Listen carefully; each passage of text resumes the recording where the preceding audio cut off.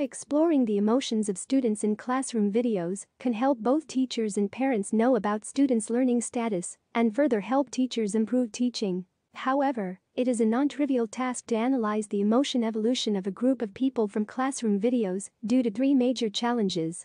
We propose a visualization system which integrates the model uncertainty and supports both collective and individual emotion analysis. Tableau helps you see the stories in your data. It's designed to help you be smarter, so you can make better decisions faster. Connect to the data you care about. Sort, highlight, drill down, or filter your data in seconds. Add calculations to extend your data. With Tableau, you can keep on asking questions in the data until you discover the root cause. Tableau, answer questions at the speed of thought.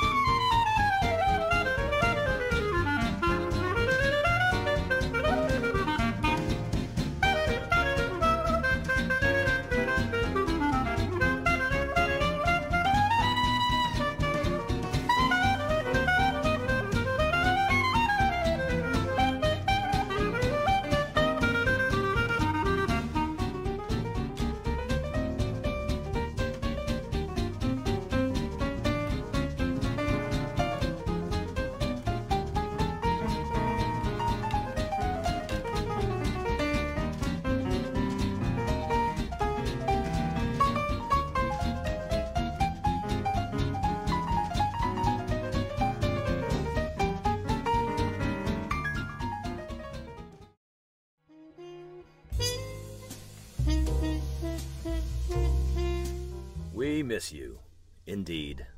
We miss you being in New Orleans. We also miss doing what New Orleanians so often do best, welcoming you to our city, telling you about our favorite places, and watching you truly experience the absolute beauty and indescribable magic of this incredibly special place. Everything that you know and love about New Orleans is not only here waiting for you, but it's better than ever. We have been busy getting ready for your arrival and have considered every detail of your visit with world-class dining, a brand new airport, new museums and attractions, and hotels to fit your every need and desire. Our world-class convention center is completing a beautiful new pedestrian park and is beginning renovations to other facilities. We'll even have gumbo on the stove, and our musicians are tuning their instruments. So when it comes time for you to return, we'll welcome you back to our table and celebrate with you our 300-year-old traditions. And we know that you will create new ones along the way. Good morning, New Orleans. We love you, New Orleans. Just know that we're thinking of you here in the Crescent City, and we can't wait to see you soon. Love New Orleans. When people come, they never leave, because we're swinging that way. The sun shines so, so bright. The breeze is so, so nice. Tableau helps you see the stories in your data. It's designed to help you be smarter, so you can make better decisions faster. With Tableau, you can keep on asking questions in the data until you discover the root cause. Share your analysis securely. Your entire organization can access these interactive dashboards from any browser or mobile device to find their own answers. Tableau. Answer questions at the speed of thought.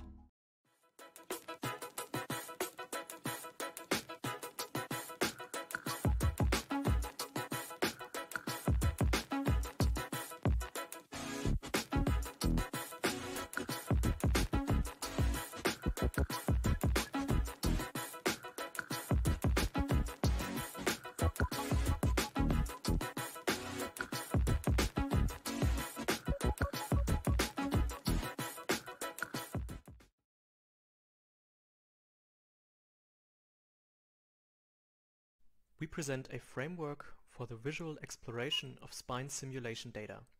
We show the force distribution on spinal discs, enable assessments of imbalances, and reveal impact vectors that were not accessible before. This is a novel direction in medical visualization, and we hope that it might bridge the gap between biomechanical research and clinical application.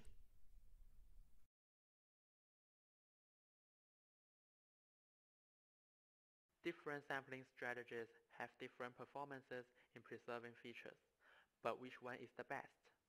In this paper, we selected 7 sampling strategies along with 8 representative datasets and 3 important visual factors.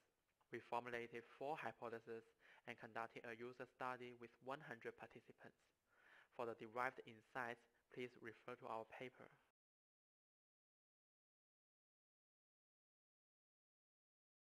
What do you believe is the correlation between labor union participation and corporate profits of different companies?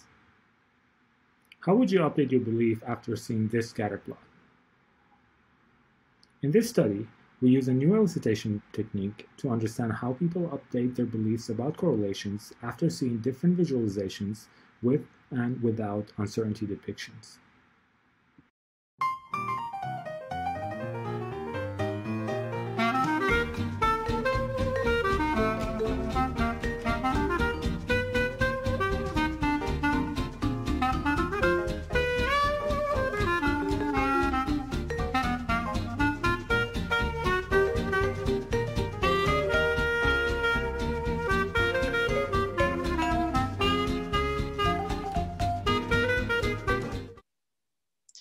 Hi everyone, and welcome to this session on sampling. Today we have 5 interesting paper presentations in this session. And I would like to ask you to post your questions on Discord or on YouTube, and I will then direct them to the speakers after the presentations. So the first speaker with us here today is Yitao Wu, who will be presenting the paper Preserving Minority Structures in Graph Sampling, which has also received an honorable mention in this year's conference. So let's see the presentation.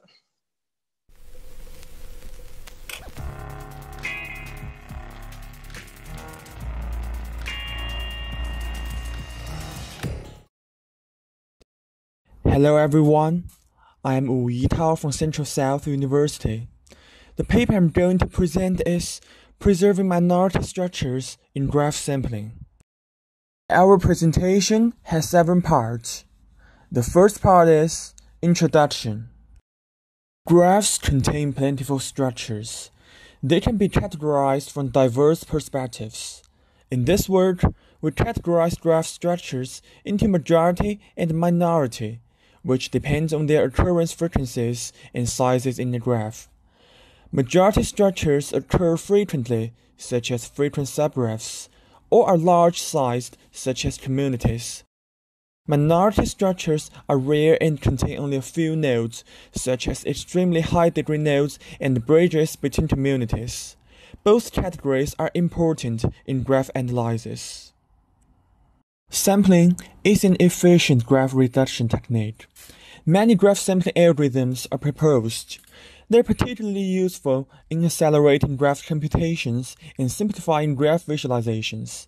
For example, in the left figure, when 30% nodes remain after sampling, the internal structure in dense areas can be observed. We have an interesting observation to graph sampling.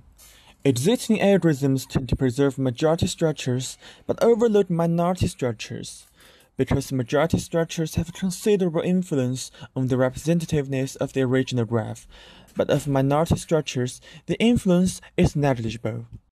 For example, the two graph samples obtained by the forest Phi and the random walk algorithms fail to preserve the minority structures, namely the colored nodes in the original graph.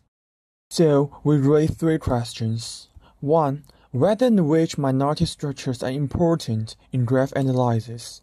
2. Can minority structures be effectively preserved by existing algorithms? 3. How to preserve minority structures while maintaining majority structures.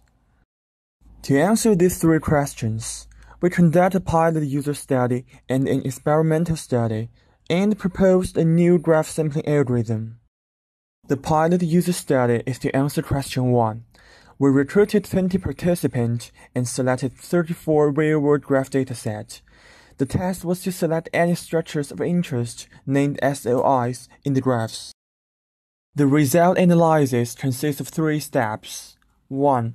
Record the SOIs and selection sequence of each participant on each graph. 2. Categorize all SOIs into 8 types. 3. Count the entries for each SOI type in orders. This table shows the result. Global height degree, margin, boundary, and community structures are considered as most appealing in interactive graph explorations, because their entries are clearly above the average. Among them, global height degree, margin, and boundary structures belong to minority structures, whereas community structure belongs to the majority. We finally obtain 4 representative types of minority structures. 1. A superpivot is a node that its degree is within the global top 5% and its neighbors have at least one interconnection. 2.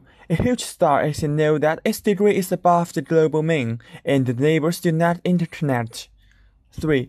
A rim is a set of parachute-like or train-like nodes that occur in the margins of communities. 4. A tie is a sequence of nodes bridging 2 communities. The experimental study is to answer the question 2. We selected 10 real-world graph datasets. We identified and labeled the minority structures in the 10 datasets. We selected 20 reference algorithms. Each algorithm ran 800 trials. We designed 3 quantitative indicators. MSPR, Minority Structure Preservation Rate, indicates whether an algorithm has a low ability to preserve minority structures. MSGR, New Minority Structure Generation Rate, indicates whether an algorithm produces new minority structures in a sample. MIP, Mean Importance Precision, indicates whether an algorithm can preserve the top k important minority structures in their orders. The table shows the result, and both indicator values are empirically good. The MSPR results show that most algorithms cannot effectively preserve minority structures. 5 algorithms performed well in preserving superpivots individually, and only SST performed well in preserving rims. For MSGR, most algorithms can effectively suppress the generation of new superpivots, but most algorithms failed in huge stars, rims, and ties.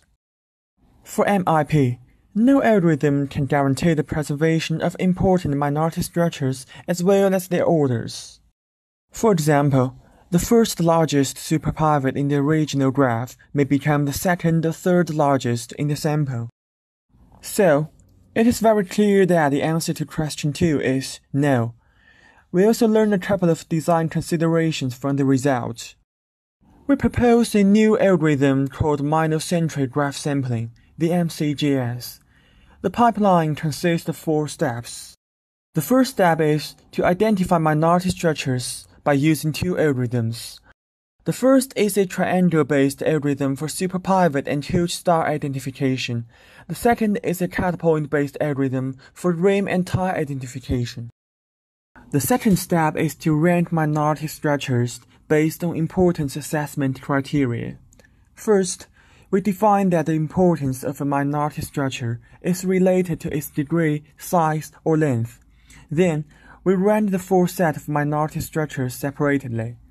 At last, we select the most important ones based on the given sampling rate.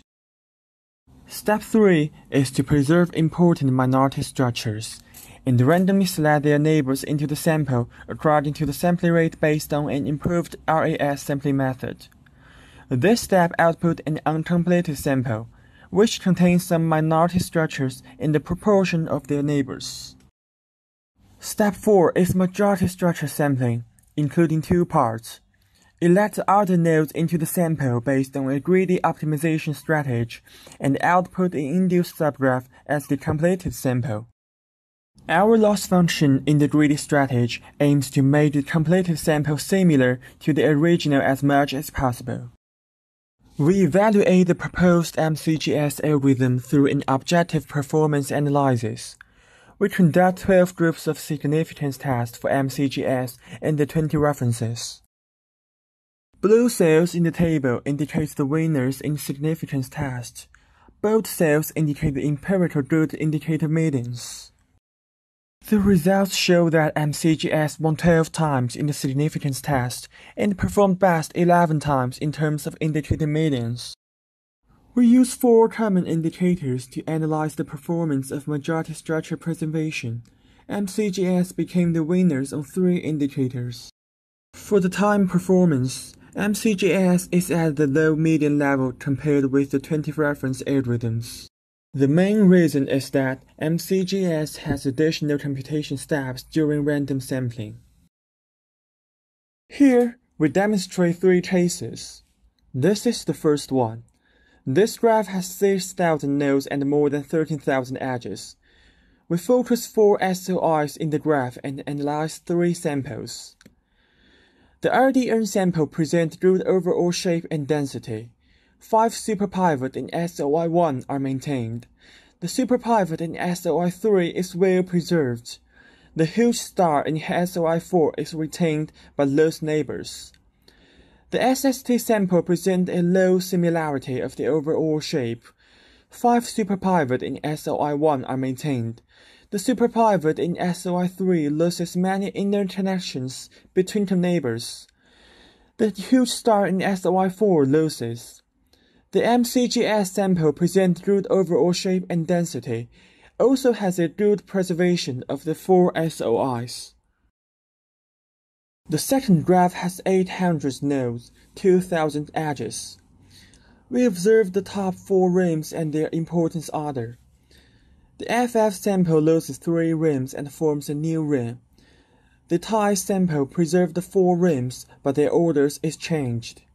The MCGS sample preserves the 4 rims and their orders. In the third case, we invite all audience to take part in. There are 6 samples obtained by 6 sampling algorithms respectively.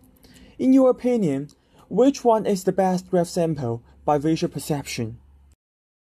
We recruited 20 participants to do the same thing on 34 graphs. MCGS obtained the highest average rating in terms of all 6 metrics. At the end, I'd like to discuss the limitations of this work.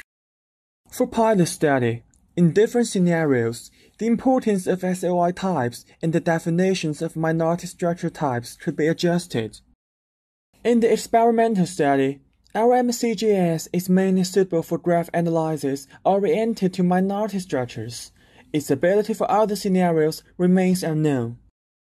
For algorithm study, we mainly use scale-free graphs in this work. It needs to be checked whether the MCGS is applicable for other types of graphs.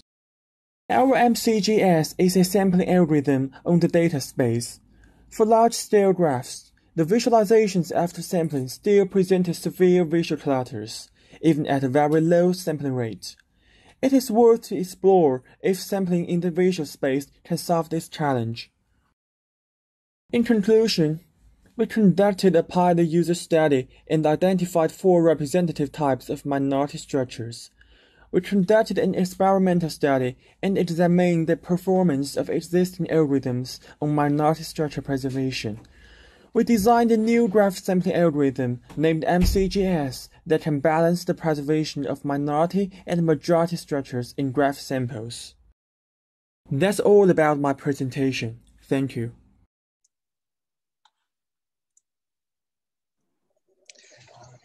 Thank you very much. Sorry.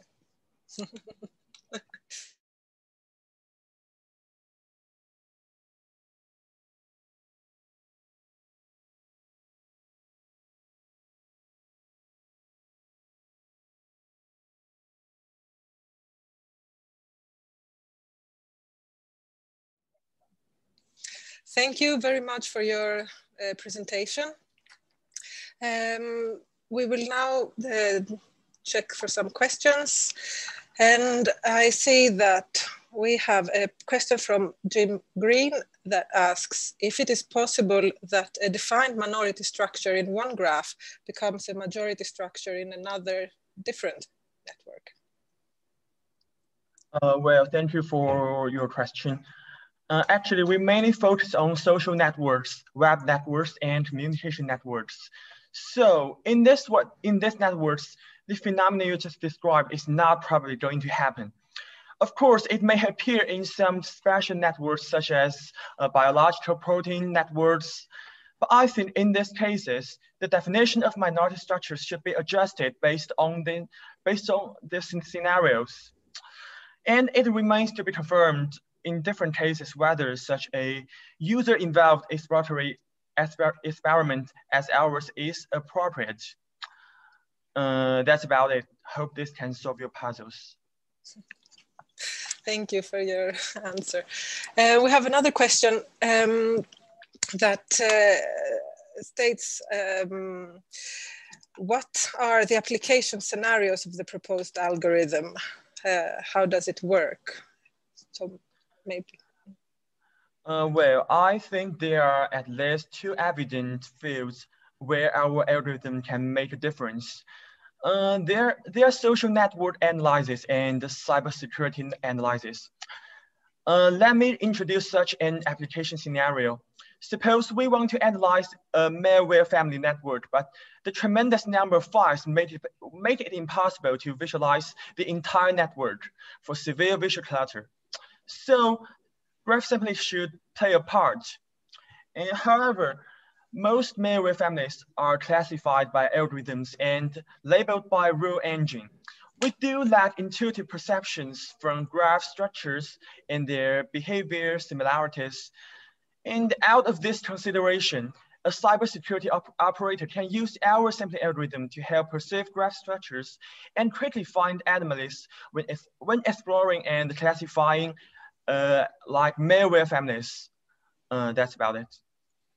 Okay, thank you very much. There are more questions on Discord, which I would like to ask you to answer there, because now we need to go on to the next presentation.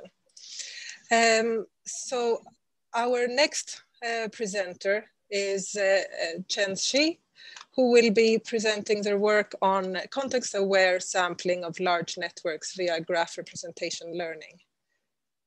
Let's see presentation. Hi everyone, my name is Chen Shi. I'm from Zhejiang University of Finance and Economics. It's my great honor to give a talk about context-aware sampling of large networks via graph representation learning. This is the agenda of my talk. The first part is motivation. Network is able to encode relationships among entities in our daily life. Graph visualization allows users to gain structural insights of networks. With the increase of data size, nodes and edges overlap with each other and generate much visual cluster in large graph visualizations. Many sampling strategies are proposed to simplify the visualization of large-scale networks. However, such strategies largely focus on sampling efficiency and randomness, while pay little attention to the preservation of significant contextual structures. Contextual structures are significant for the exploration of networks, such as communities, important nodes, and connected paths. However, it's difficult to preserve contextual structures in the sampled graph because they are easily overlooked due to their irregular distribution and immunity to scale. Graph representation learning is an effective way to represent the contextual structures of large networks. It transforms nodes into vectors to quantitate the structural features of networks. We believe that it would be a feasible way to conduct graph sampling in the vectorized space, and the contextual structures would be preserved as far as possible. However, there are still several problems to overcome. 1. The vectorized space is too complicated to gain insights due to these high dimensions. 2. The new graph sampling should be conducted in the vectorized space rather than original network space. 3. It is difficult to conduct a unified graph sampling scheme to preserve various kinds of contextual structures in the vectorized space due to their respective representations. 4. It is a tough task to evaluate the sampled graphs from different perspectives and further validate the preservation of contextual structures. After detailed discussions with domain experts, we summarize 4 requirements. 1. A feature space is demanded in which the contextual structures can be better represented. 2. A unified context-aware sampling model is required to preserve different kinds of contextual structures. 3. A set of evaluation metrics are demanded to evaluate the effectiveness of sampled graphs, especially in the preservation of contextual structures. 4. A visualization framework is required to help users to simplify and explore the large networks in real time. To address this issue, we propose a context-aware graph sampling method. First, contextual structures are represented and visualized by Node2Week and TSNE. Then we propose a multi-objective blue noise sampling model to select a subset of nodes in the vectorized space, preserving both the contextual structures and significant topological features. Meanwhile, we design a visual interface enabling users to interactively conduct a context-aware sampling, visually compare sampling results, and deeply explore large networks. Finally, case studies and quantitative comparisons are conducted to demonstrate the effectiveness of our method. The context-aware graph sampling method includes 2 steps. The first process is context representation. We first utilize Node2Week to embed contextual structures of original large networks into quantitative vectors. The process includes corpus generation, vectorized representation, and dimension reduction. The second process is context-aware sampling. We design a multi-objective blue noise sampling model integrating multiple objectives. First, we conduct an adaptive blue noise sampling in the vectorized space to generate a subset of nodes. All contextual structures will be retained in the sampled graphs, no matter where they are distributed or how much their sizes are. Then we integrate a set of optional objectives into the sampling model to preserve topological features such as node importance and graph connection. Concretely, we integrate betweenness into the sampling model to increase the probability of being representatives for those important nodes. Meanwhile, we enhance the connection relationships of sampled graphs by means of a backtracking traversal across different person disks. In the part of evaluation, 6 networks are utilized to evaluate the effectiveness of our sampling method. 3 categories of sampling strategies are conducted for comparison: node-based, ORS, RNS, edge-based, RES, TIES, and travel-based, SRW, RJ, ISRW.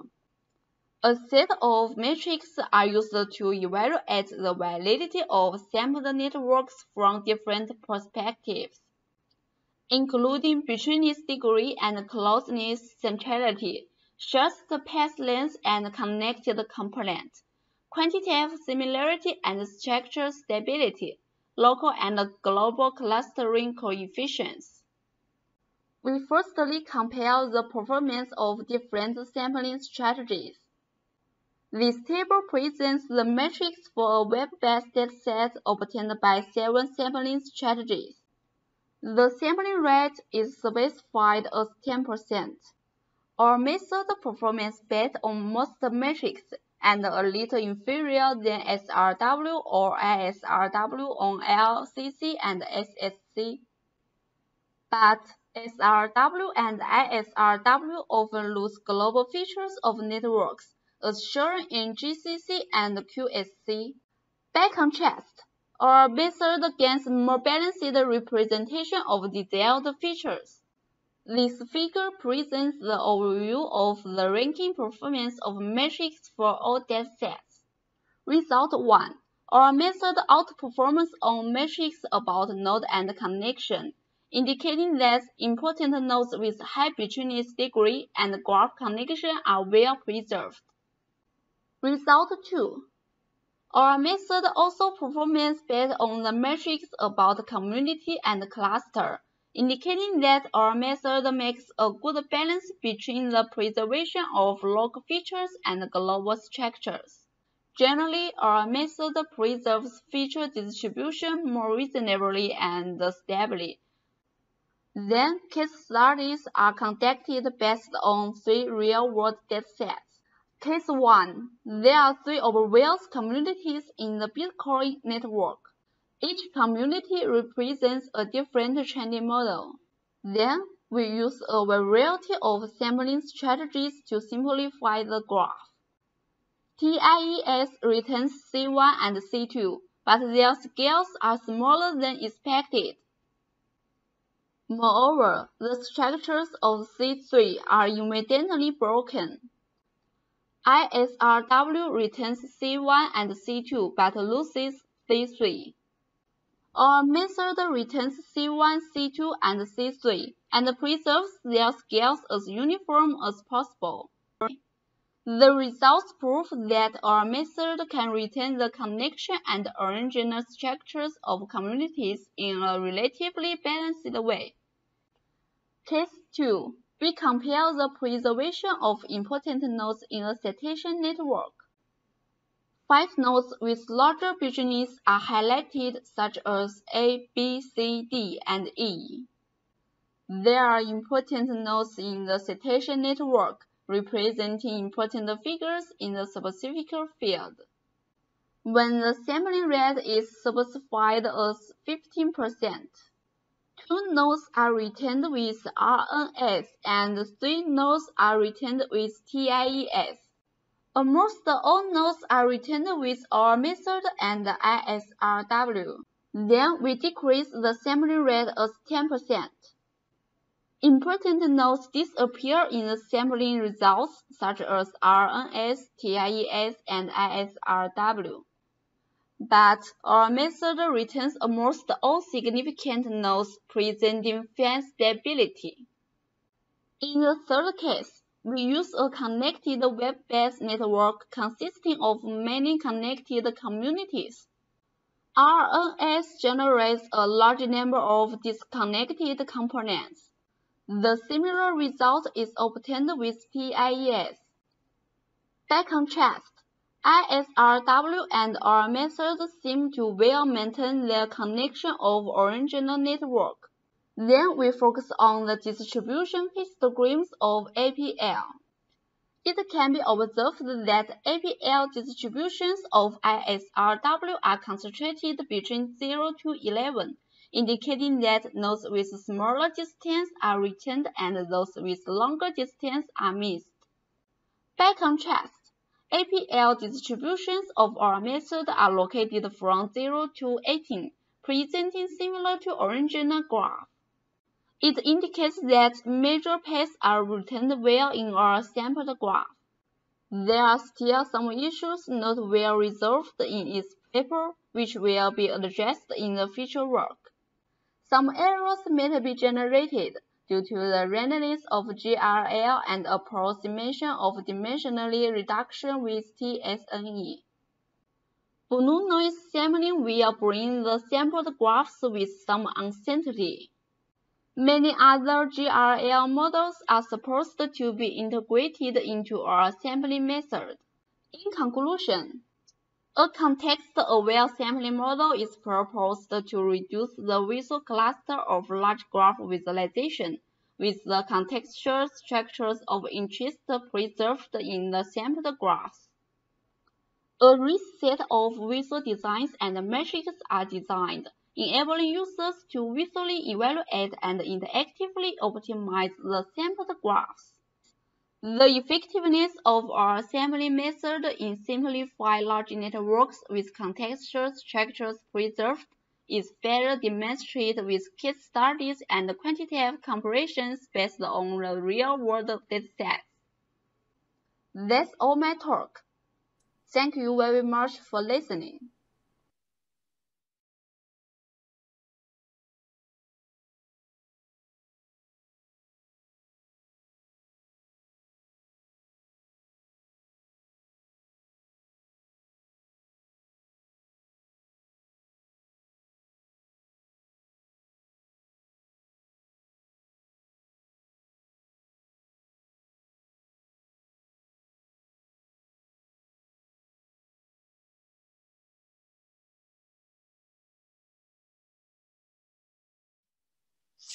Thank you very much for your presentation.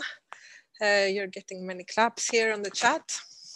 I have a question concerning the dimensionality reduction method that you have used. How sensitive is your algorithm to this choice?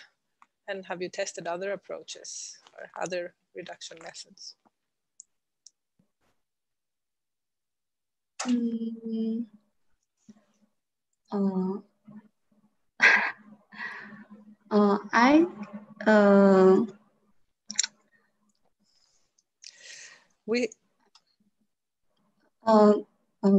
I'm not sure your question. Okay, let's take a question from the chat instead. Could you please give some information about the running time and the scalability of your algorithm?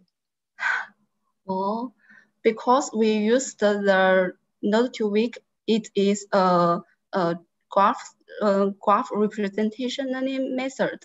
So our running time is a bit long, but we think it's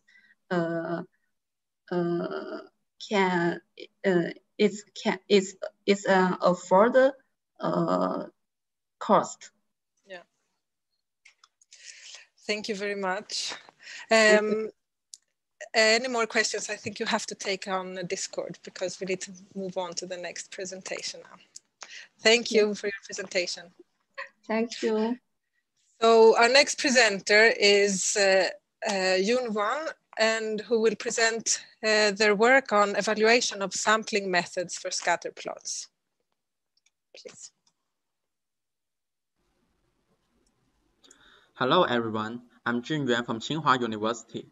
Today I'd like to introduce our work, Evaluation of Sampling Methods for Scatterplots. This is a joint work with Shouxing, Jiazhi, Lingyun, and Shixia. As we know, scatterplots are one of the most widely used visual representations in exploratory data analysis. However, as data grows in size, they become less effective because of the scalability issues like overdrawing. Sampling is a common solution to the scalability issues in visualizing large datasets with scatterplots. The visualization community has developed a large number of sampling methods, but they have different performances in preserving different features. We can hardly tell which one is the best result. The motivation of our work is to find out which sampling methods perform well in terms of different visual factors from the perspective of perception, thus providing guidance for users to select appropriate sampling strategies when meeting with different needs. Next, we move on to the related work. There are mainly two parts of work related to our evaluation. One part is about sampling methods developed for scatterplots. Another is about evaluation of sampling, but they either focus on some specific situations, such as graph sampling, or just evaluated a specific sampling method to show its capability. Different from these evaluation works, our work evaluated a number of representative sampling methods for scatterplots based on the result of a systematic survey. The papers considered in our survey are published from 2010 to 2019, covering IEEE TVCG and 3 mainstream conferences in visualization community. We used sampling as the keyword to search for the candidate papers and obtained more than 1,500 initial papers. After a careful manual review, 25 papers remained in our survey. Finally, we selected 7 sampling strategies, along with 8 representative datasets and 3 important visual factors to be included in our evaluation from these papers. Here are the 7 selected sampling strategies. These sampling strategies are either widely used or reported to perform the best in terms of their design requirements. We also selected 8 datasets previously used in the papers as our experiment data. As can be seen in this figure, these datasets show 2 kinds of characteristics and different levels of visual clusters after processing and projecting them into 2D plane. In these 6 datasets, points are located as clusters, while in the other 2, points are located as curved stripes. We selected both kinds of datasets as our experiment data to ensure the reliability of our evaluation results. Furthermore, we identified 3 important visual factors that are mostly concerned in our survey results. Relative density is mentioned in 7 out of the 25 papers, followed by outliers and overall shape. Based on the selected sampling strategies and visual factors, we formulated 4 hypotheses. In terms of relative density, we have 2 hypotheses respectively.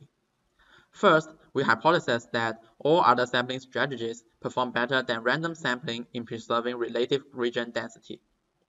Second, we hypothesize that multi-class sampling strategies perform better than other sampling strategies in preserving relative class density.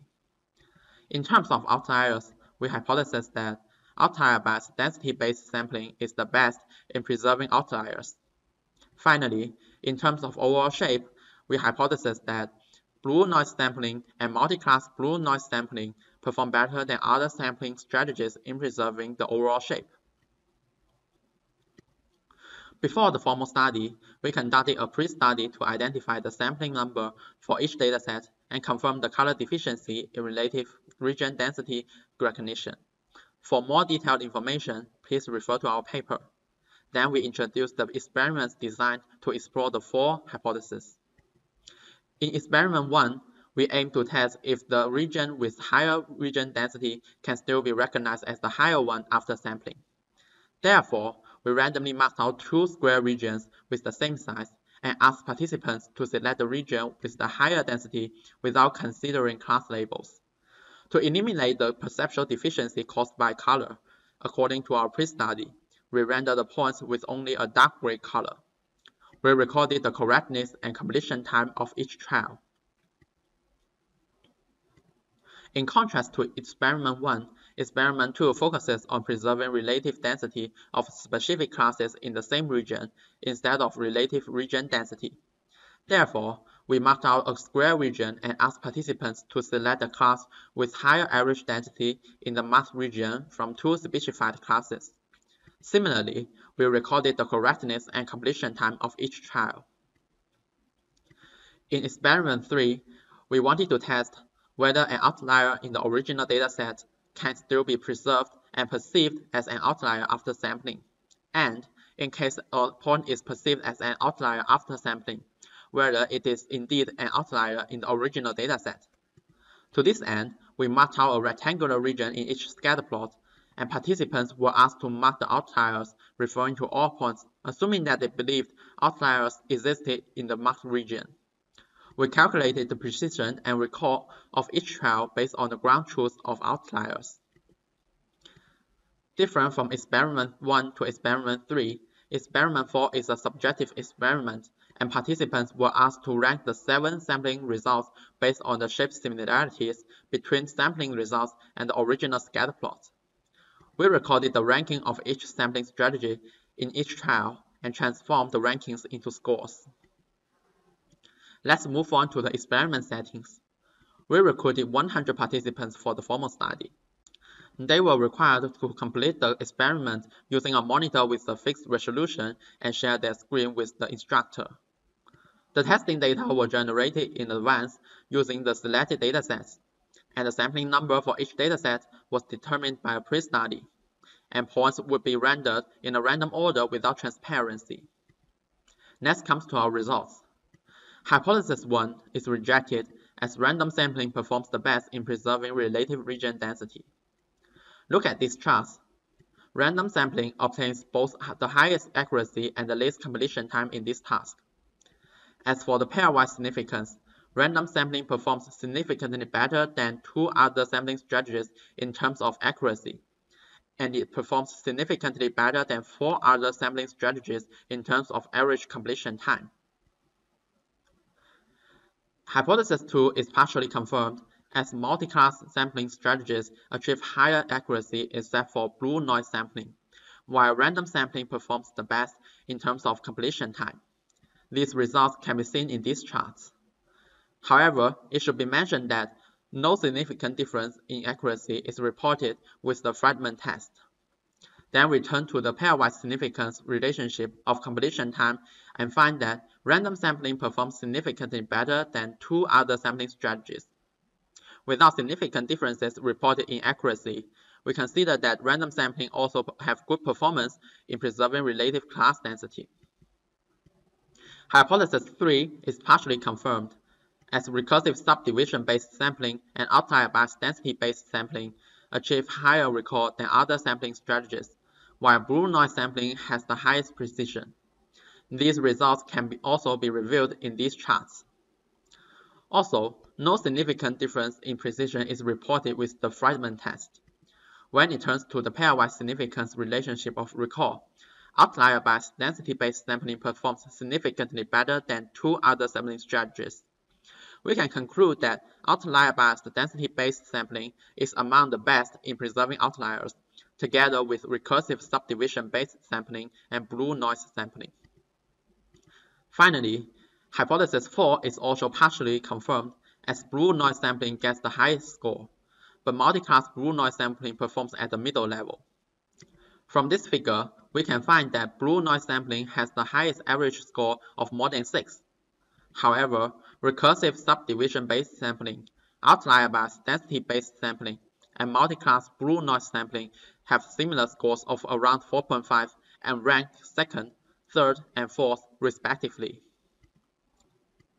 Let's summarize the above results briefly.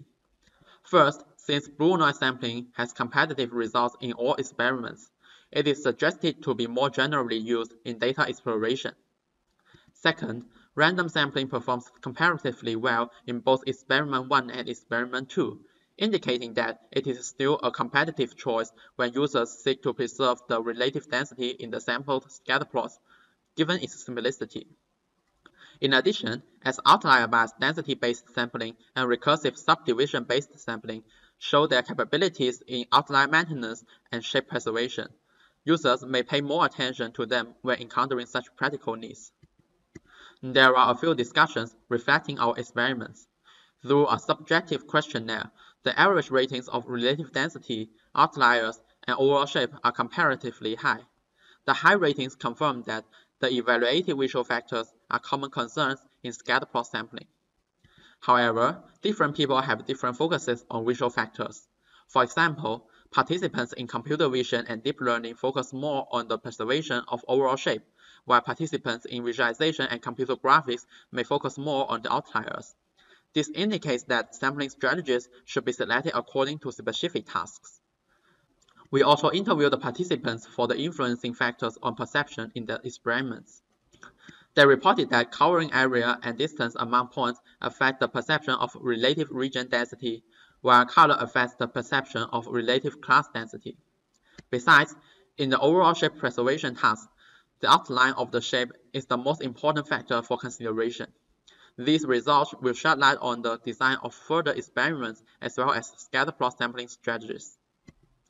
To sum up, different sampling strategies have different performances in preserving features, and our results offer practical guidance for the selection of sampling strategies in different application scenarios. Some promising future directions include conducting further evaluation considering the factors affecting the perception, and exploring the perception effects of sampling strategies when they are performed in the high-dimensional space. Thanks for your attention. Our code for scatterplot sampling is public in the following link. I'm happy to take any questions.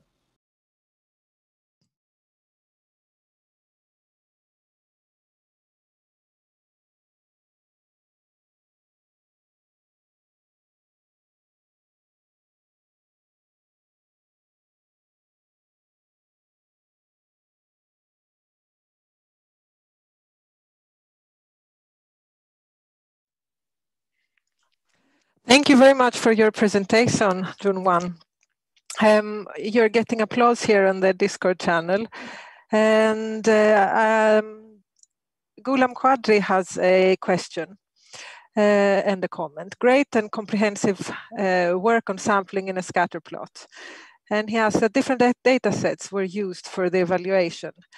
Did various shapes or patterns, were various shapes or patterns considered in the study to investigate the sampling performance with the given metrics? Okay, thank you very much for your question. We select two kinds of data sets in our evaluation, and one kind is that the data sets will be clustered as will be shown in clusters, and the other one is that the data set is shown in curved stripes. We designed two questions for each data set in the experiment 1 and experiment 2, and we have investigated the average accuracy and the average completion time among the different questions in this data set, but we do not find that the patterns or the shapes of a data set will favor some of the sampling methods. Maybe the questions is too few because we have only 8 data sets and totally 16 questions in experiment 1 or in experiment 2. But I think it is an interesting question, and maybe more data to investigate this, more data to be included in this in this evaluation will get some interesting findings about the shapes or the patterns of the data sets that will have some an unacceptable effect on this evaluation results, and this is a very good future research direction. Thank you very much. Thank you for your answer, and thank you for your work. And I see that there are coming in some more questions, so you could take a look at Discord and answer them there. Because now we have to go on to the next presenter, who is Xilong Zhang, that will present their work on visual abstraction of geographical point data with spatial autocorrelations. Hi everyone, my name is Xilong Zhang. It's my great honor to give a talk about the visual abstraction of geographical point data with spatial autocorrelations. This is the agenda of my talk. The first part is the motivation.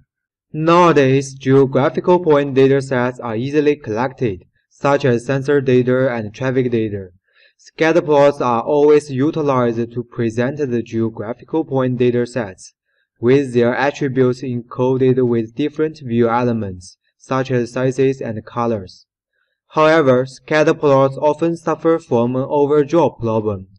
A large amount of viewer clutter will be generated in high-density regions, making it difficult to perceive the latent features of interest. A large number of methods are proposed to alleviate the overdraw problem, such as the density estimation and sampling. These methods focus on the spatial distribution of points, but the attributes important for geospatial exploration are ignored. In the field of geospatial statistics, autocorrelation is commonly used to represent the spatial relationships of attributes. Positive spatial autocorrelation is a tendency for those sites located nearby sharing similar attributes. Negative spatial autocorrelation is a tendency for the locations close together to have contrasting attributes. Spatial autocorrelation implies features of interest behind the observed spatial variation of attributes, so that it is important to preserve spatial autocorrelations in the sampled geographical point datasets.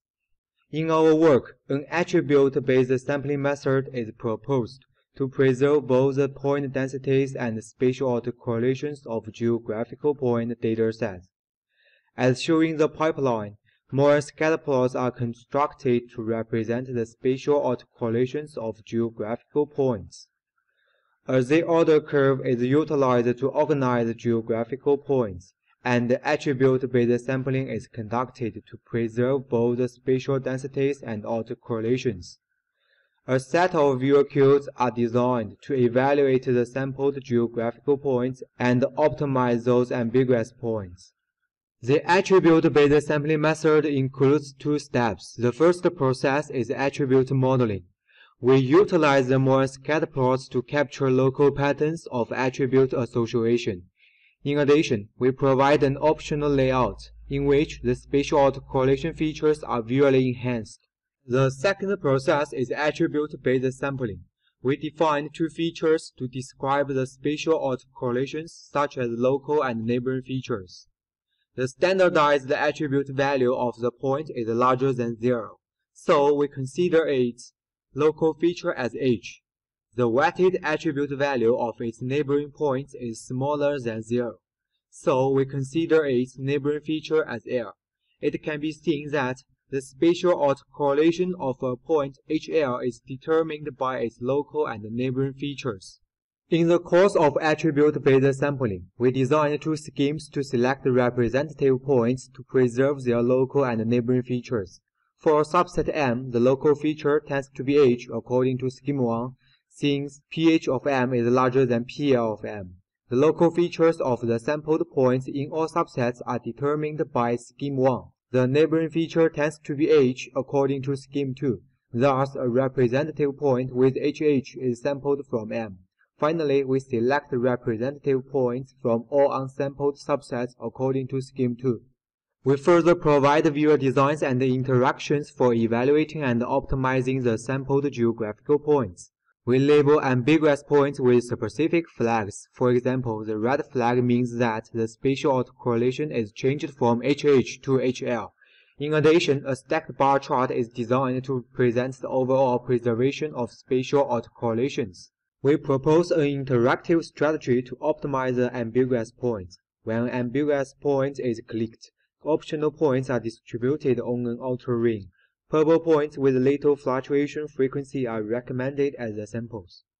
In the part of evaluation, real-world datasets are applied to conduct case studies. They are all extracted from a UK census dataset depicting attributes of different areas like working hours, health, and deprived households. Case 1, according to the color mapping based on the attribute values as shown in Figure A, the distribution with respect to working hours is presented. Then, we change color mapping with autocorrelations, as shown in Figure B. 3 local areas are highlighted, but viewer clutter is generated, disturbing the exploration of geographical point datasets. Different sample results are presented in Figure A, B, C, and D. The ambiguous points are highlighted in Figure E, F, G, and H. Compared with our method, the other sampling methods generated more ambiguous points. The original autocorrelation of point Q is HH, as shown in Figure H, which means that the working hours of Q and its neighboring areas are high enough, but it is changed in the z-order sampling result. Case 2, we pay attention to regions A and B to get deeper insights into the causes of ambiguity. The ambiguous points are located in a border area between LL and HH. Thus, we think the neighboring features of these points are difficult to preserve because they are easily changed due to counteraction of attributes. Case 3, we pay attention to point P. When clicked, all candidates are distributed around. Then we click P1, P2, and P3 and find P3 is the best candidate because it maintains both the local and global spatial autocorrelations in Figure F. After a set of replacement operations, there is no ambiguity in the urban area as shown in Figure C. The regions nearby the central and coastal areas are characterized with LL. By contrast, the eastern region presents HH, indicating that the living conditions in this region were lower than that of central regions. To evaluate the effectiveness of our sampling method, quantitative comparisons are conducted by means of KDE error, histogram difference measure, and accuracy rate. The results are recorded in the table. The spatial autocorrelations are well preserved for all datasets by our method. For dataset 2 and dataset 3, our method and z-order sampling achieve similar results on KDE error and HDM. For dataset 1, the sampled results obtained by our method are well preserved. There are still some issues, which will be addressed in the future work. Other attribute characteristics such as spatial variability are not fully considered. The temporary variation of attributes is not considered. The replacement-based optimization is time-consuming and just suitable for a small number of points. In conclusion, we propose an attribute-based sampling method for the view abstraction of large-scale geographical point visualization. A set of viewer queues enabling users to visually evaluate and interactively optimize the sampled geographical points. The effectiveness of our sampling method is demonstrated with case studies and quantitative comparisons based on the real-world data sets. That's all about my talk. Thank you very much for listening.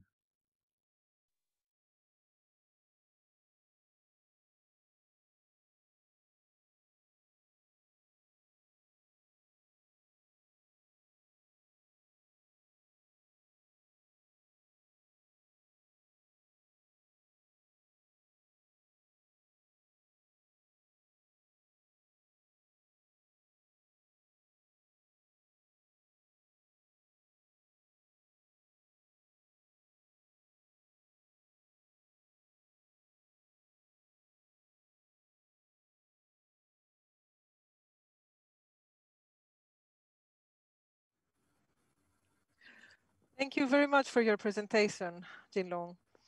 Thank you. I have a question.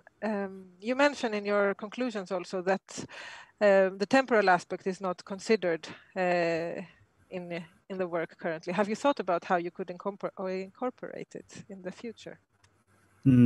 As we know, the attributes of points usually vary with time. In the work, we focus on the analysis of static attributes, and the temporary variation is not considered. So the results could not present time-varying features and contribute little to the analysis of spatial temporary events. So in the future work, we will integrate time attributes into our sampling model to preserve the spatial temporary features. Specifically, we may divide data sets into several subsets according to their temporary information, and then preserve the attribute features within each subset to maintain the time-varying features. I hope this answers your question. Thank you. Thank you. Absolutely. Another question is, you have used like local and neighboring features for your classification. I'm wondering whether alternative definitions or thresholds could be used instead, and how that would affect sort of the results of your algorithm. Sorry, I think I missed the question. Could you repeat it? Could you, would it be if you, how could you use alternative methods instead of the local and neighboring features that you have used now for classifying your the different points, and how would that affect the results? The local features we defined to aiming to preserve the average mean of the samples. So other alternative method we will further considered in the future work, and that's it. Thank you. Thank you very much. One more thought I had. Currently, you use more on Scatterplots for coloring your representation, for assigning color according to the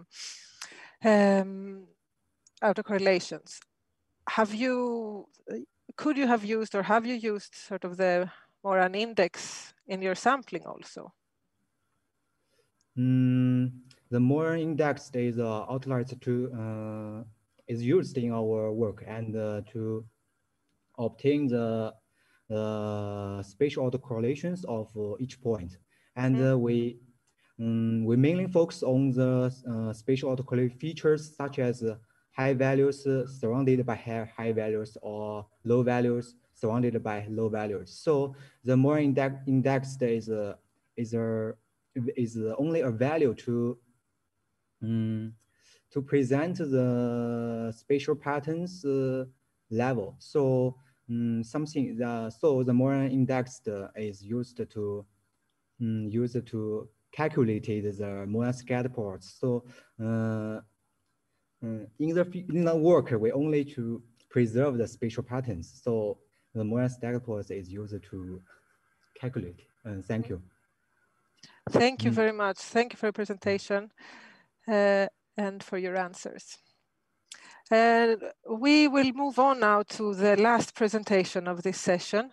That is STAL, Unbiased Online Sampling for Visual Exploration of Large Spatiotemporal Data.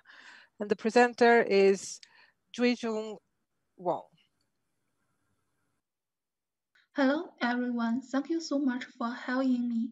I'm Zhiguang Wang, a graduate student at Purdue University.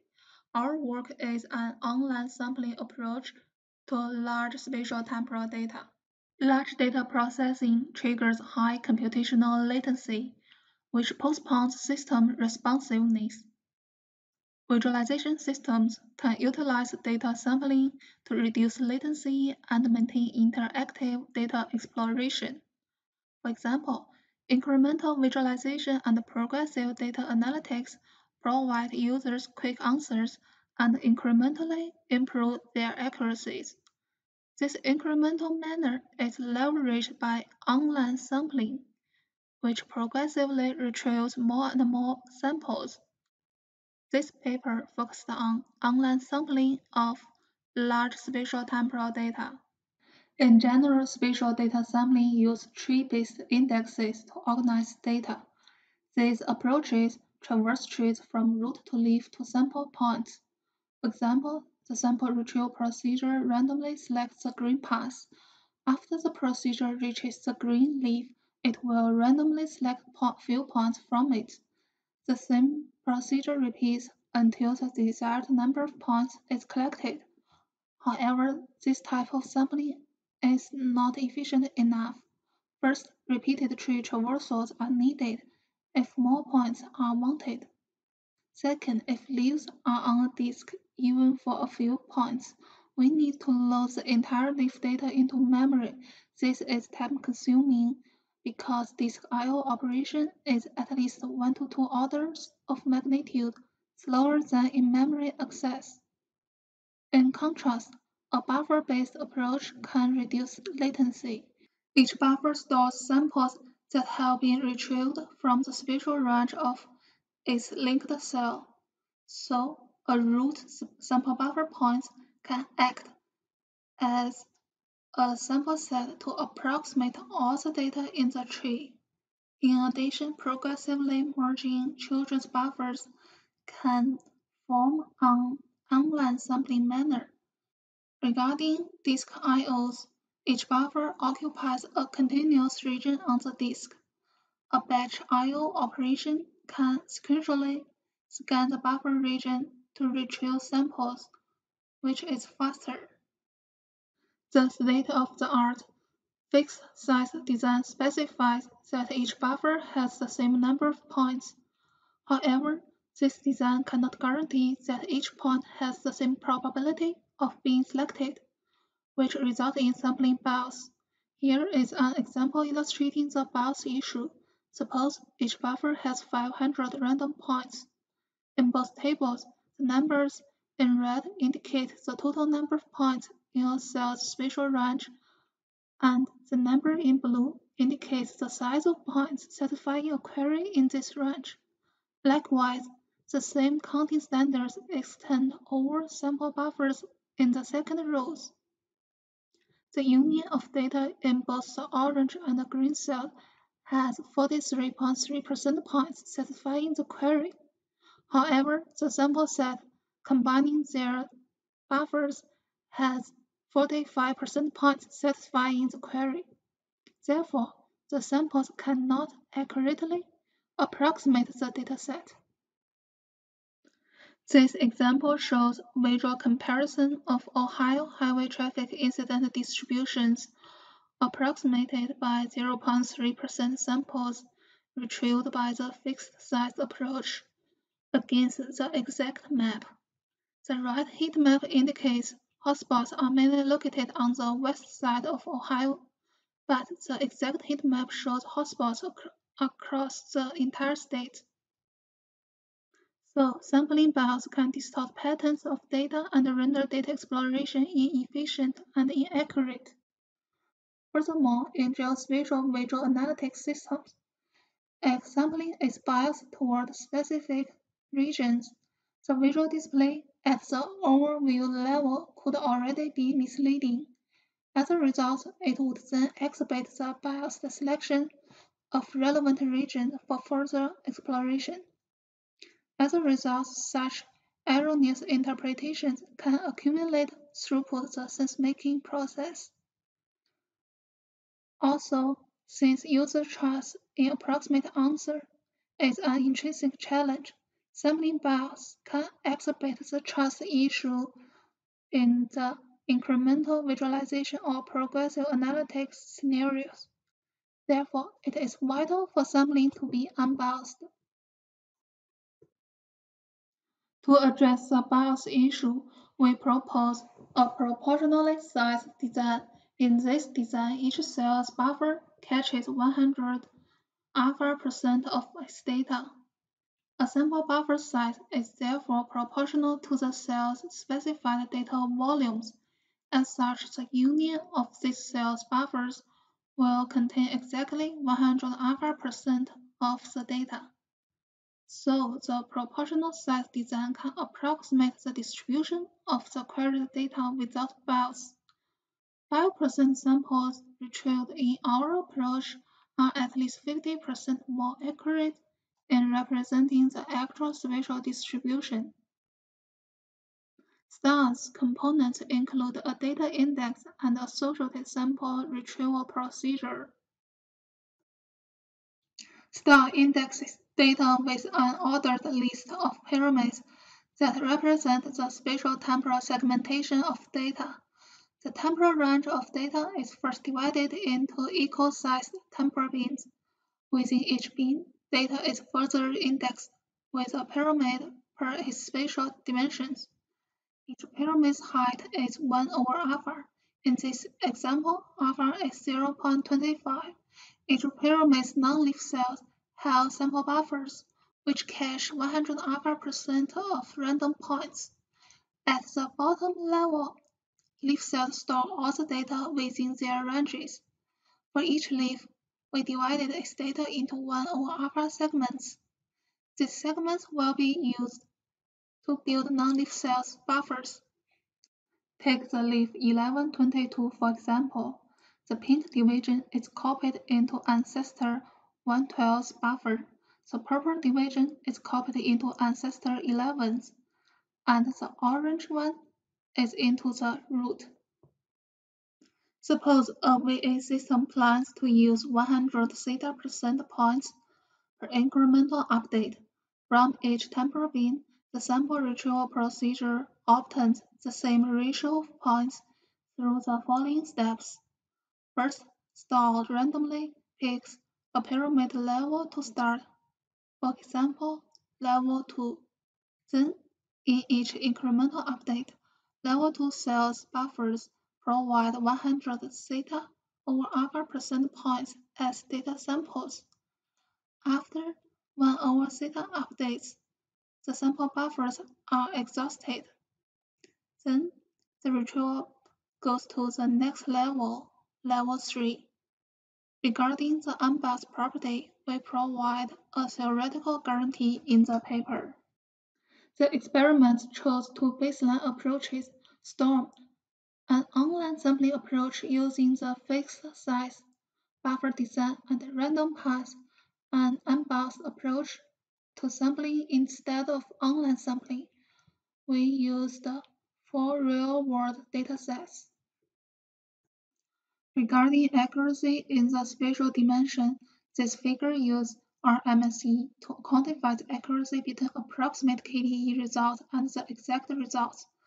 Overall, RMSE values and sample sizes are inversely correlated. As the same sample size, storm has the most significant RMSE values, and the other two are almost the same. When the sample size is 5%, storm's RMSE value is at least twice as much as the other.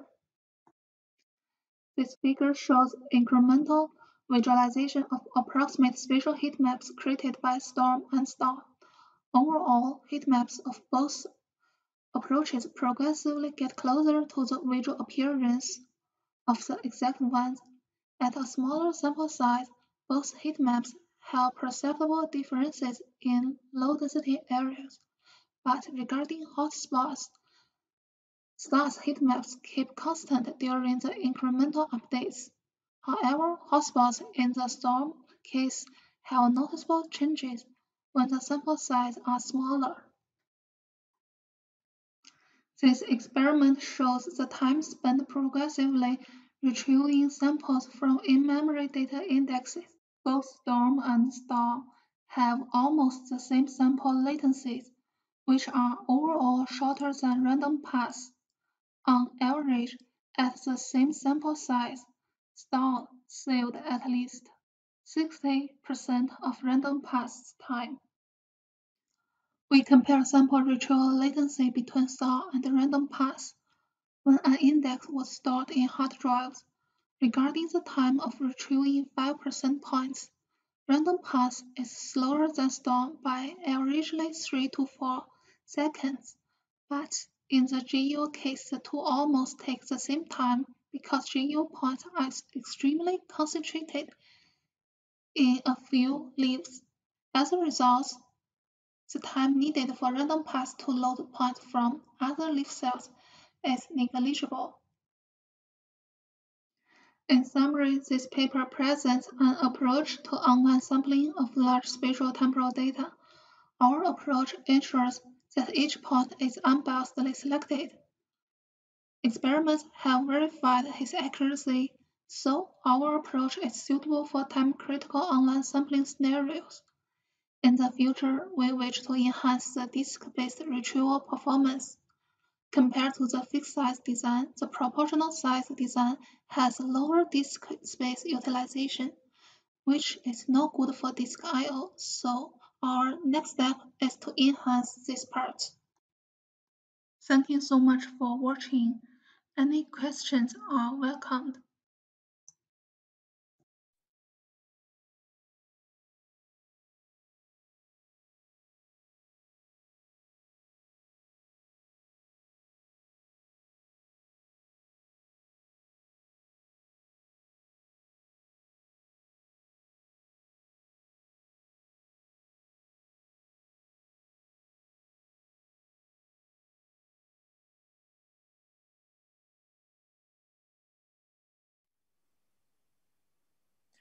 Thank you very much for your presentation. Please post any questions you have in the Discord and I will direct them to Jingzheng. I have a question in the meantime. Could you have your approach, is it applicable also to other types of data that are not sort of strictly geographical or 2D? Other types of spatial data?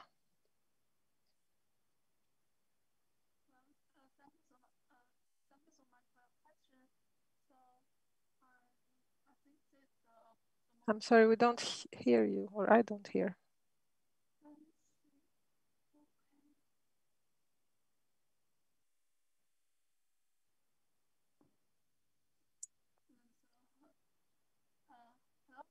Thank you so much for your question. The novelty of this paper is specific to a spatial dimension. So I think as long as a data set that has some spatial specification and has a large data need will be applied. This approach will help to those data sets.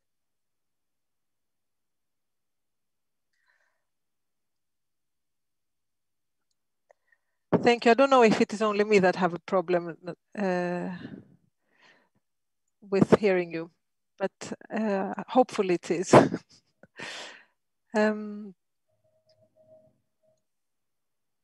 Do you? Okay. Should we perhaps then try and, there appears to be some problem with the sound, so maybe we can take any questions we have offline, or rather online, but off screen. And with that, I would like to thank you, Lingyun, for your presentation and for your work. And I would like to thank all the presenters today. Big applause. And we should take any more questions over Discord. Thank you very much.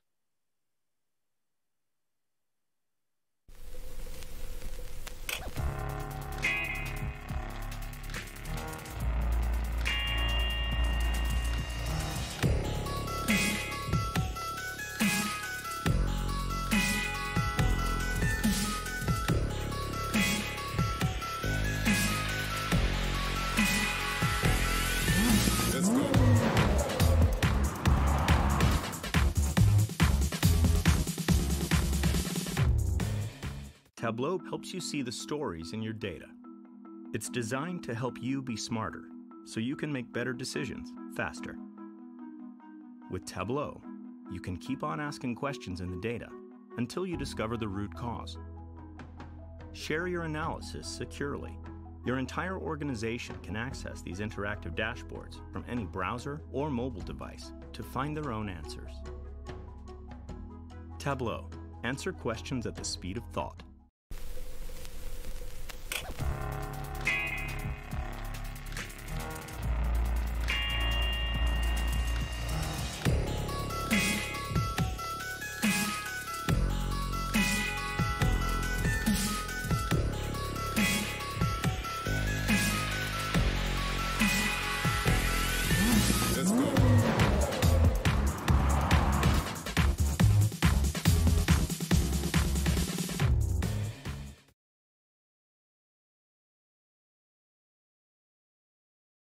The mixture graph is a data structure for compressing, rendering and querying segmented volumes. Biomedical segmentations have evolved from mere annotations to first-class modalities. The mixture graph stores the computations required to render such nominal data directly on the GPU, including pre-filtering and lighting. Segment distributions can be queried efficiently using regions of interest.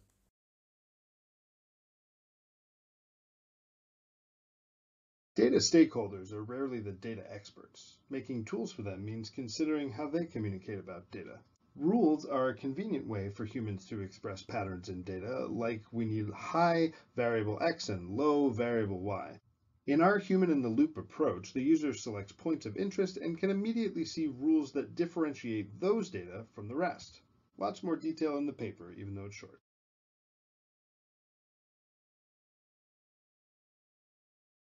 Firstly, we extract contours of virions and distribution of spike proteins. From a newly estimated contour, a 3D mesh with evaluated triangles is obtained. In the last step, rules describing relations between protein instances are defined by the user.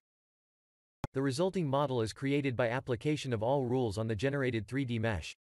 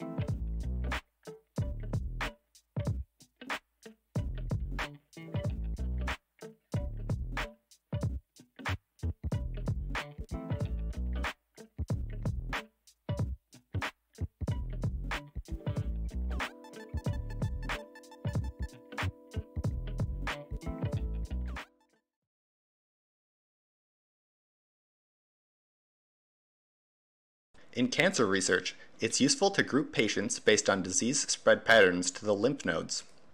But once we create a new clustering methodology using spatial data, how do we explain spatial clustering to non-experts? In this multi-year project, we dealt with both a participatory design stage and a broader dissemination stage, and distilled specific lessons for interpreting spatial clusters.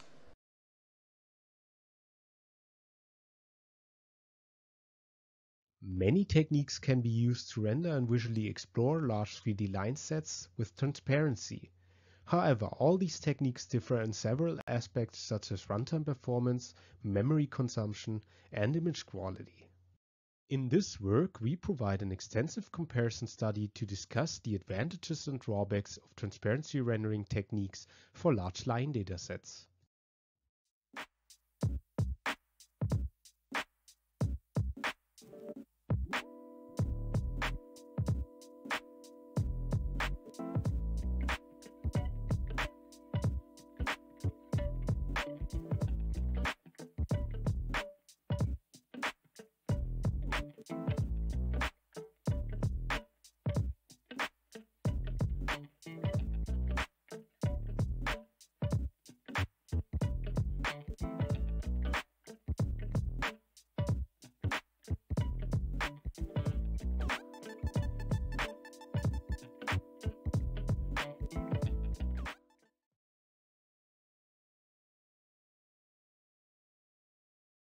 We present our work on data visualization, a technique which helps facilitate understanding of physical measurements and quantities by providing visible experiences to users in virtual reality.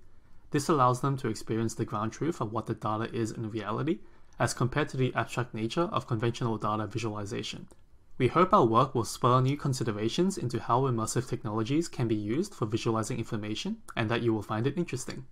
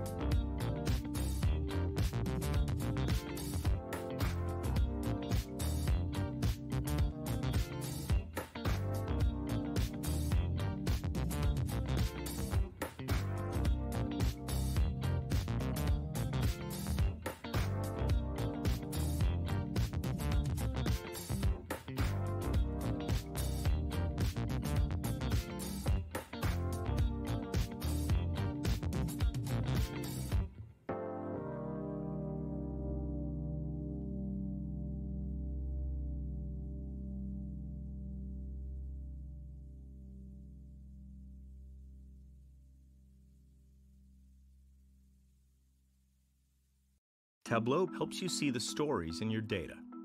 It's designed to help you be smarter, so you can make better decisions faster. With Tableau, you can keep on asking questions in the data until you discover the root cause. Share your analysis securely. Your entire organization can access these interactive dashboards from any browser or mobile device to find their own answers. Tableau. Answer questions at the speed of thought.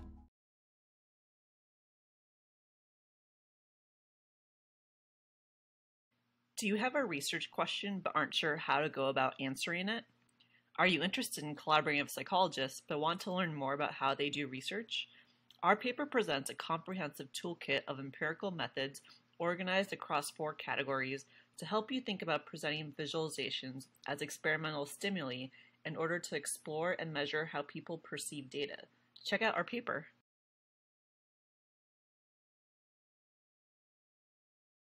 In this work, we conducted a design study with clinical researchers to develop a visual analytics application for exploring disease progression pathways. As a result, we developed VIS, which seamlessly integrates hidden Markov models with interactive visualizations. The usage scenario and user experiences demonstrate the usefulness of the application to gain useful insights out of disease progression trajectories in a transparent manner.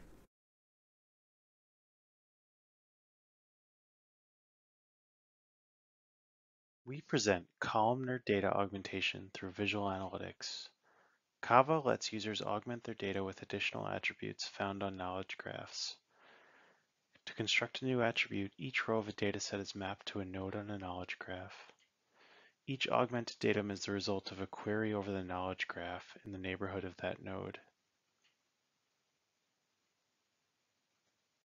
Tableau helps you see the stories in your data. It's designed to help you be smarter, so you can make better decisions faster. Connect to the data you care about.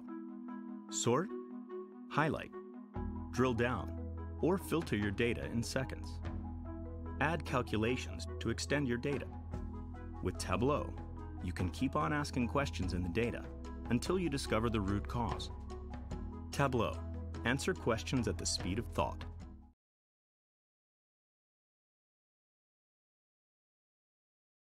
We propose data-driven space filling curves. Our new method generates linearizations that better preserve coherency than existing techniques. Our method supports 3D datasets, and even multi-scale data on a quad tree or an octree. Many visualizations benefit from our method, for example, visualization of multivariate particles, and visualization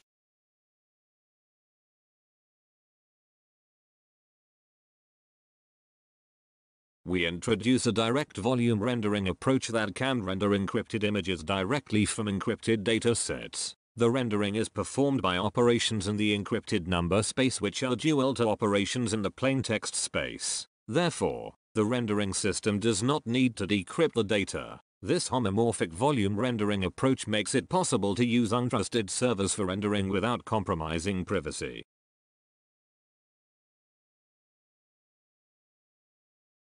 It is common for users to struggle to understand how to effectively use TS&E. No idea how to select hyperparameters, assess the quality of the results, investigate the existence of shapes and other patterns. TVS&E covers all these tasks. We provide diverse projections to choose from, global and local quality assessment, investigations of shapes and patterns, and more.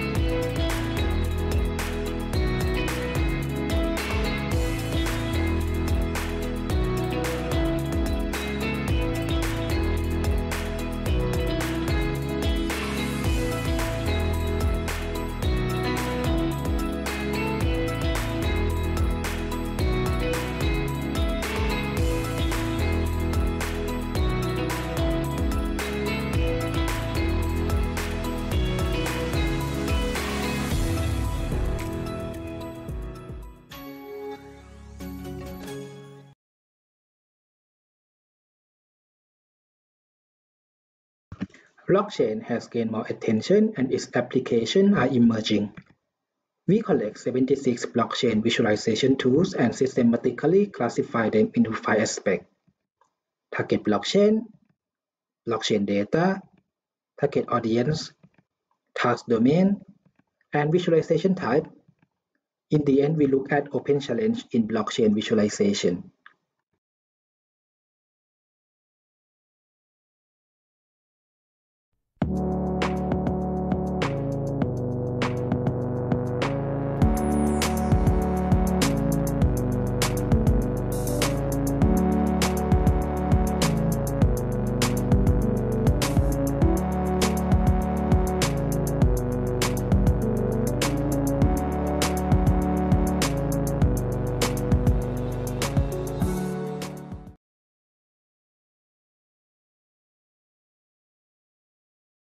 Traditional clustering tools do not include users in the analysis loop. We present PK clustering, a new approach for interactive clustering using VIS. First, users specify their prior knowledge. Several algorithms are run and match with the prior knowledge. Users then build a consolidated clustering iteratively with suggestions based on consensus, the graph, and their knowledge of the data. The result is a consolidated clustering.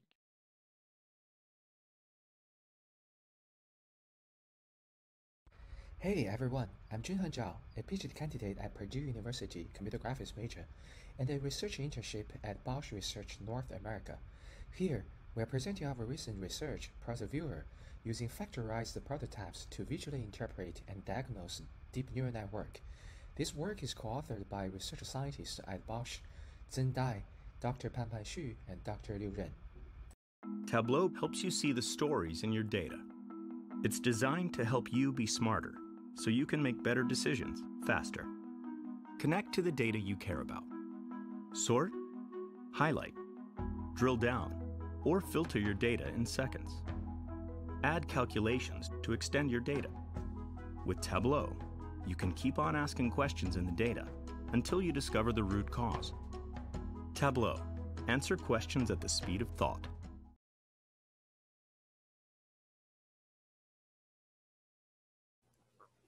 Being able to perform visual analysis on sensitive data in a privacy-preserving way has become more and more important.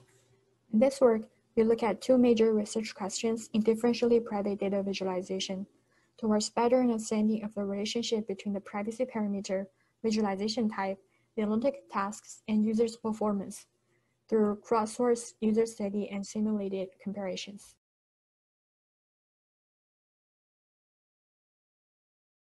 To interactively explore and visually analyze large multivariate data.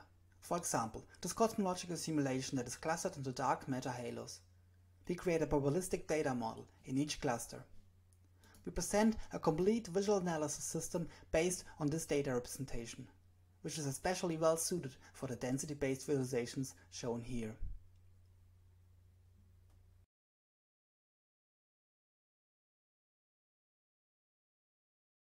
We present AgentViz, an application for the visual analysis of call center agent behavior using hierarchical glyphs. Our application relies on a data-driven scatterplot layout, with each glyph representing an individual call center agent. We demonstrate the application with nearly 5 million calls who interact with over 6,500 call center agents. To reduce clutter, we present a dynamic aggregating glyph clustering technique that varies with zoom level, maximizing the screen space.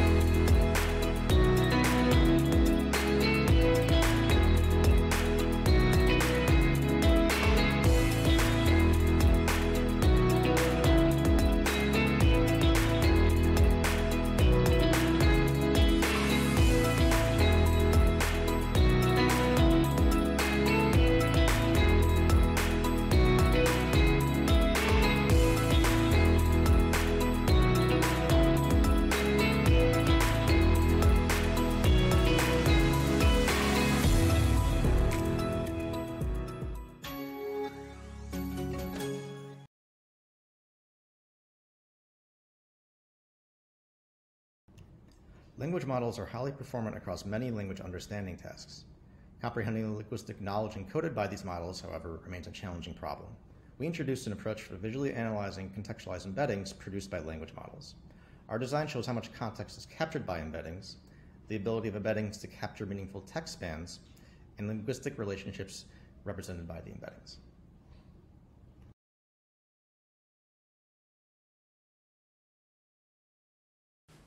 We present a high-quality tube rendering method for 3D line datasets.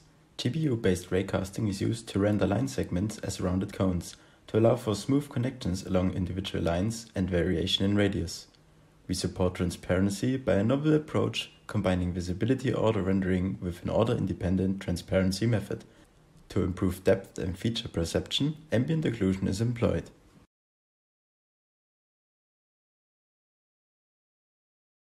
The transmission of pathogens such as bacteria and viruses is an acute problem in hospitals around the world. Infection control experts need to monitor infections and determine transmission pathways.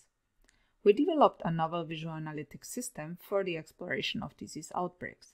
It combines several interactive views and a tracing interaction that allows to detect pathogen transmissions.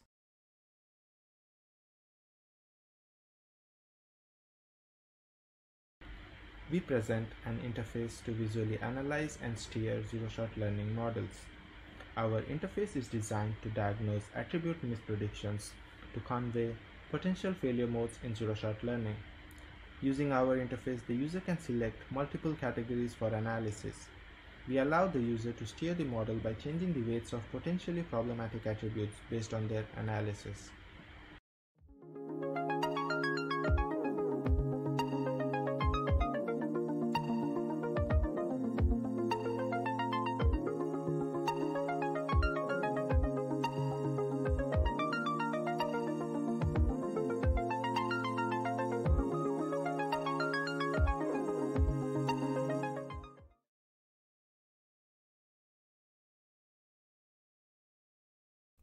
We present an efficient approach for volume and isosurface ray tracing of structured AMR data on GPU-equipped workstations, using a combination of two different data structures. Together, these data structures allow a ray tracing-based renderer to quickly determine which segments along the ray need to be integrated and at what frequency, while also providing quick access to all data values required for a smooth sample reconstruction kernel.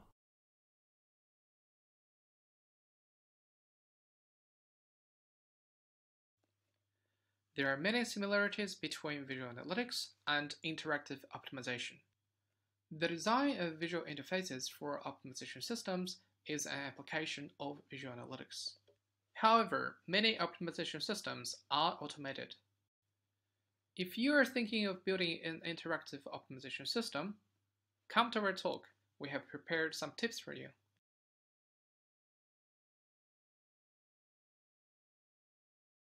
Region-based vortex measures are commonly used to extract vortices. The ideal threshold to extract the vortex boundary, however, varies spatially.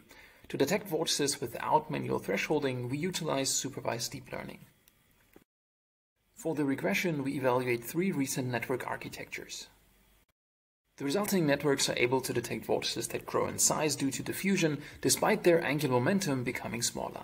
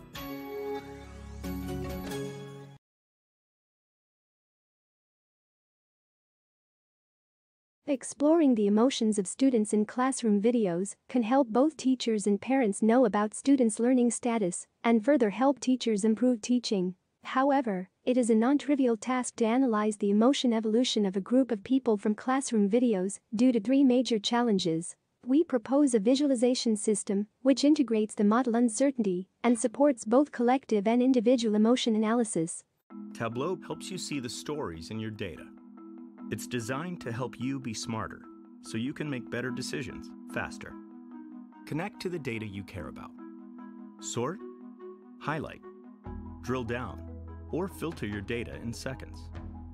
Add calculations to extend your data. With Tableau, you can keep on asking questions in the data until you discover the root cause. Tableau, answer questions at the speed of thought.